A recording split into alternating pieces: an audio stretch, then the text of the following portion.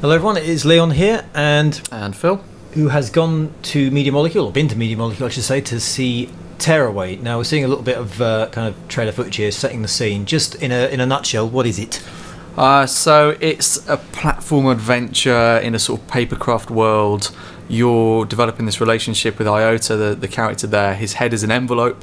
You're trying to figure out what is in that envelope. Apparently it's a unique message to each player, and to find out what's in the envelope you have to navigate this world through various locations. There's like a desert, and then there's a seaport, and all kinds of crazy Media Molecule art going on all the way through it. Okay, so is getting the envelope, getting the message out of his envelope head, is that the story then? As far as we know at the moment, yeah. I mean, there's no dialogue in the game. It's a bit meta. From what we've seen, there are various environmental messages as you go. One of the town's Sogport is slowly sinking into glue because its citizens have been using up the paper around it. Right. So there'll be themes as we go, I think. Yeah. So it's obviously a Vita thing. We're seeing some of the finger pushing kind of stuff. Did you see much of how it kind of interacts with the real world? Well, I saw plenty of the sort of haptic control stuff, and I got to push my fingers through the haptic control. The touchy-feely stuff. Okay. Does it work? I mean, do you see it and go, "Oh, that is my finger"? You can tell that it's not photorealistic fingers and thumbs. But does it sort of fool your brain? But it really does feel like you've just push through a piece of paper and you're disrupting the game. And also there is a drum skin which you tap the rear touchpad. So we're into actual gameplay here. So those drum skins, you're not pressing a button, you're hitting the Vita. Yeah, you're hitting it, and how hard you hit actually determines how far into the air you'll chuck Iota and things like that. We saw that you made a hole there and it came through like portal style somewhere else. Is there a sort of a purpose to that, or is that just showing? I think at this stage, this area is kind of a playground where it's just showing you what it can do, and these insane movements to all the plants and things that seem impossible unless you're like a ninja grade origami expert, and a little basketball.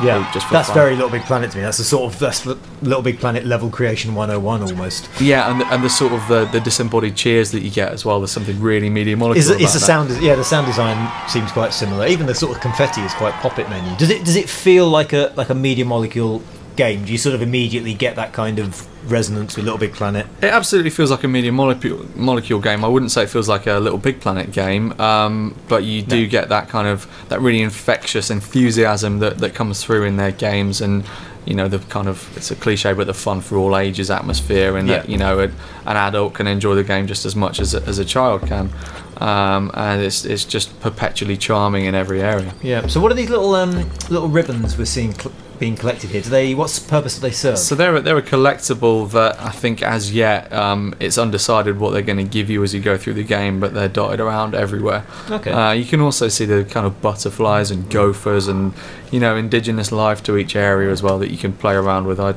picked up a gopher and just chucked it in a kind of Venus flytrap plant for longer than one should. Really. Yeah. What are the sort of the interactions then? Because we're seeing here we're throwing like a pearl at a target. It's obviously a tutorial for how you catch these Wendigo creatures. What are your sort of touch points and interactions with the world?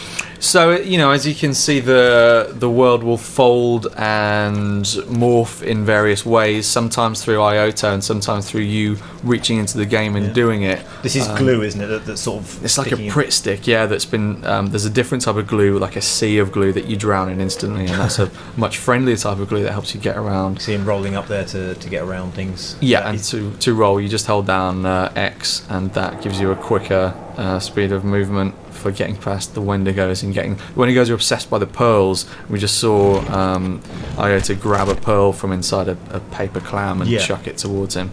So that's pretty crucial. Is there any kind of reason behind the Wendigos, or are they just enemies? I think I mean there's a really folklore atmosphere, and it's just a hodgepodge of all these different mythologies. The Media Molecules guys were showing me a picture of a merboy from a museum in Canada, which was clearly a monkey stuck to a fish. Yes, I've seen that. Yeah, and they seem really fixated on that kind of thing, and it shines through in the monster design. So I wouldn't expect them to all gel together, in a literal storyline, but it kind of all makes a daft kind of sense when there's a camera there for when you've outsmited the enemies. That's is that cool. So? What do you just get like a chance to take like a trophy shot, or is that accessible all the time? It's it's both the shoulder buttons, and you can take a picture of a nice scene or an outsmarted Wendigo or whatever you feel like. Okay, so we're seeing obviously you're kind of escaping Wendigos here, using is that a glue wall to get up there? Yeah, I mean, what is the sort of what are you doing as the majority of the time? Are you just sort of exploring and platforming and occasionally escaping monsters? Is that the... Well, the way one of the designers, Rex Crowell, described it is that there are playground areas to kind of just mess around with the world, and then there are pinch points where you're forced into a quicker pace of play by the Wendigos. Right. So you'll need to figure out a puzzle quickly, otherwise, you'll get killed, kind of like Sackboy would in the Little Big Planet games. But there are also kind of wider open areas where you're free to just have fun as well. Right, but like a sort of a hub area, or just more to discover? Yeah, so we saw the basketball hoops. Just across from that there is the plant that is kind of a portal, so you throw something into the plant on the ground and it comes out of the wall. Yeah. So there are areas like that, as well as this quite manic, Wendigo infested area that we're seeing now. And it's essentially like a chase, isn't it? You just got to keep going, or you're going to get... Yeah, so you need to figure out. Do you die? I mean, what's the sort of the punishment? You die and you see the envelope just flitter off into the distance, and then you respawn from a checkpoint. So it's not the end of the world. Yeah. I think I died a fair few times when I was getting to grips with it. I don't think you're going to be penalised too heavily for it. When you say getting to grips with it, in what way? Just getting used to the controls, or does it do anything that takes a bit of sort of getting used to? Yeah, I mean, it takes a while actually to figure out that, say with the rear touchpad, that is it's sensitive to how hard you hit it as well, and things like that. So to make a certain jump, you don't realise initially how hard you actually have to hit the Vita, things like that. And also an element of me just being a little bit cat-handed. Does it sort of explain, like, obviously we've got these presents popping up as cages, does it sort of explain itself at all, or is it just cages are presents in this world? Yeah, so you'll get like a little tutorial like we saw there. So in this puzzle though, there we go, we saw him die. Oh, so that's what happened. Oh, so that's what those little stars are then? Yeah, that's a little checkpoint. So here you're guiding the fish into those plants, the lilies, and then they swallow them up. So it's a matter of just walking in the right direction, and then... How do you pick things up? We see that little icon there showing... that's square, so you can pick up like the gophers and the fish. You can grab a fish and get launched up by this thing. I'd hate to have to try and make that in real life. I'm not sure it's physically possible. Are all the things kind of makeable? I mean, it looks like they've all been made in real life first. I mean, I can't... Yeah. Well, one of the really interesting things is that in the level editor that they were, creating while we were there, there's a overlay that you can put on that shows you the bit of paper that you would need to create each shape, and then all the folds and tabs and things to make each bit.